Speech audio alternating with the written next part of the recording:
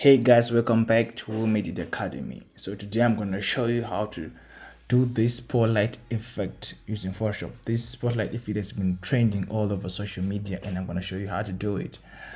So basically the actual concept of doing this spotlight effect is using a light node, which you can get from Flossy Gear, who's the sponsor of this video, and also doing an Africa Day promotion. I'll put his flyers on the screen and his link in the description below if you want to check out his catalog. He has amazing prices and I get most of my gear from him, so go check him out, guys. Okay, back to the video. So you need a snode. So if you're like me and you don't have a light snode, what do you do? So let's get to the video. So this is what you do. You create a new layer, a blank layer. You just click plus here, then you create a blank layer, create a circle where you want the effect to be. You say you want the effect to be like over here, just do a circle there. Okay, so you press the space bar to easily move around your circle. Left click in the space bar, you can move around your circle and you can put it where you want. If you want it here, you just leave it there. Then press the right click and say select inverse. Then press the right click again and press fill, then color, then choose the color black, then press OK. Okay, so what you want to do is reduce the opacity like this. Press Command D on Apple to remove the selection, Control D on Windows to remove the selection. So what you want to do is, you can see that our circle is too sharp and looks way too artificial. You're gonna go to filter, blur, Gaussian blur, and increase the opacity to your liking. I think this is fine. Okay, we've done this part, but still it doesn't look really realistic because you need sort of a shadow from which is coming from the light we are creating. We have to create a shadow so that it really looks realistic. So this is what you do. This is the part which most people don't know how to do. So you create this layer, plus there are two of them, then go back to the background layer, click plus, create a blank layer between the two, between the background copy and the background. You need to pick a blank layer and go to selection, select subject. Guys, I advise you update your Photoshops. It makes it easier for you to do these things.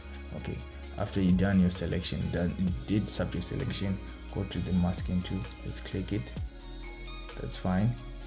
We did the masking on the top layer, the background copy. This is the one we did the masking. So once again, go to the first layer, do selection, then subject. Go to the middle blank layer and say right click, fill, then color, then black. In the middle layer, you do the selection in the background layer, then you go on the empty layer, then fill that empty layer.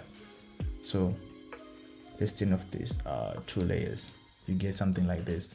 This is our shadow. We have created a shadow, so we have to move the shadow up a bit.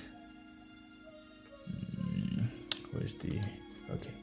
Let's move the shadow up a bit. Okay, let's transform it a bit bigger.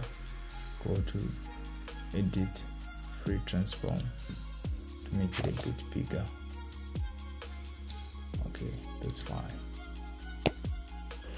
That's fine. So what you want to do, press Ctrl D to deselect the selection, Command D on Mac to do a deselection of the selection, then turn on this layer. Okay, you see we got a shadow. So you just control it the way you want. Okay, let's put the top shadow. Just control it. Sorry, I've selected two layers. I want to control the shadow area only. Okay, like this. We've made a shadow. So again, take the rounded to before that, I'll go to filter, selecting the one which was empty, our shadow layer. Let's name it shadow for easy identification. Shadow. Let's name it shadow. So what you want to go is go to filter, blur, Gaussian blur, so that our shadow doesn't look too fake. Okay. I think that's okay. And you also want to reduce the opacity. Like that. Like that. I think it must be the light is like the other side. I think it must be something like this. And like this. Okay. I think that's okay. Let's reduce the opacity again. Something like that. Okay. So what's the next stage? The next stage, you want to take the round tool again. Go over the round and click the masking tool. It will cut off other half of the shadow. Before you deselect, here just go to filter, blur, Gaussian blur. We want to remove this transition which was here. Let me show you. It was too sharp, so we go filter, blur, then Gaussian blur. It will soften up the edge. As you can see, it's no longer that harsh. So you wanna rub off those hands to make it more realistic. Let's just right this layer. Okay, let's take the eraser tool. Where's the eraser tool? Over here. Okay, let's erase these parts like that.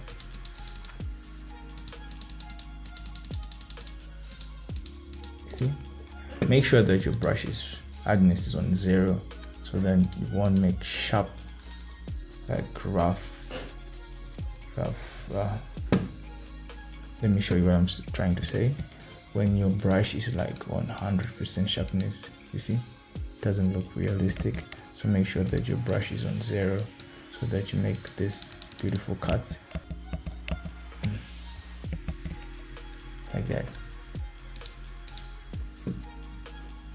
I think we are doing a really good job. So just reduce the opposite again.